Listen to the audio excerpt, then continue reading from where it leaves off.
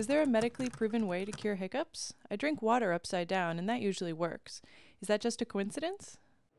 Well, let me show you what I do.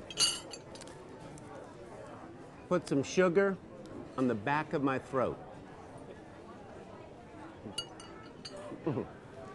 Like that. Hiccups can be embarrassing and they're certainly inconvenient, but let's face it, they're often associated with good times. A bit of overeating perhaps, or getting tipsy. Some of the remedies I've heard, like this one, are amusing, like drinking from the wrong side of the glass, or having someone jump out at you and shout boo, or drinking pickle juice, to name a few more that I've heard. Sometimes these crazy remedies work, and sometimes they don't. Fact is, they're pretty much all untested. So if you're looking for the absolute cure, there isn't one.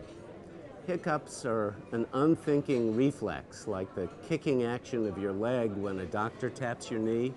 Many of the remedies for mild hiccups may work by creating a stimulus that interrupts the signals to the brain that are causing the reflex. In effect, what you're doing is you're jolting the nervous system out of its rut.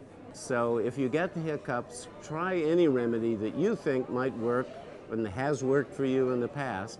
And if they won't go away, see your doctor.